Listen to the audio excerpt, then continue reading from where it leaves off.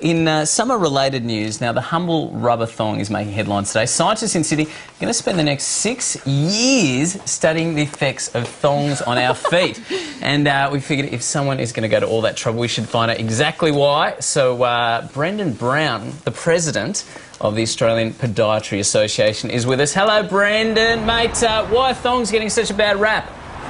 Oh, look, you know, the humble thong, it's an Aussie institution, but seriously, it's going to do us a lot of harm. It's really not going to help us a great deal. And eventually we're going to get really sore feet from the poor humble thong.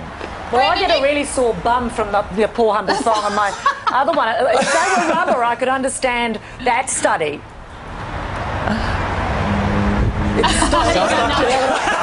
It's too polite. Brenden, you can't tell me, though, that, you know, in the heat of summer, you don't wear a pair of thongs.